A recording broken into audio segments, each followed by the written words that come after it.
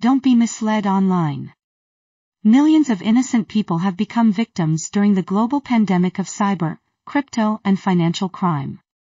Hi, my name is Mila, and I am the AI assistant for the global crypto, cyber, and financial crime, victim-centric investigative support and advocacy agency, called the Dark Knight Online, also known as TDNO. I am pleased to meet you. I am here to show the TDNO audience how modern technology can be used to present something as real, that is not. But also, to tell you who is real and who is not. Personnel at organizations can change from time to time, so it's a good idea to check in with a quick note to update the TDNO audience during a time of active online fraud occurring broadly across social media. There is a growing trend towards persons and entities claiming association with organizations on social media that have no association. We are also seeing bleeding-edge AI and deepfake tools being used by criminals to defraud consumers online. The same technology that can serve the good of people is also being used to confuse and mislead people.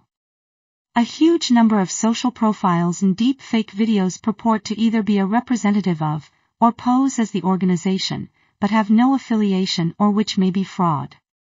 Proact Task Force and the other victim support programs and services that TDNO operates were developed by a real person.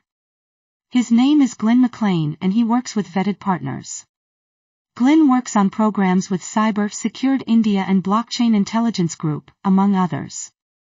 If someone reaches out to you saying that they are from TDNO and it's not Glyn saying this, then they are not from TDNO. It's that simple. Do not give your information to them. Any persons or entities representing themselves/itself as TDNO or promoting TDNO programs will be doing so unlawfully. This becomes important because TDNO has a process pathway through partnerships that are uniquely victim-centric and reach to the topmost levels to identify and resolve gaps in the justice process for victims. As an AI myself, I cannot stand by and allow other AI and deepfake technologies to victimize and mislead susceptible people.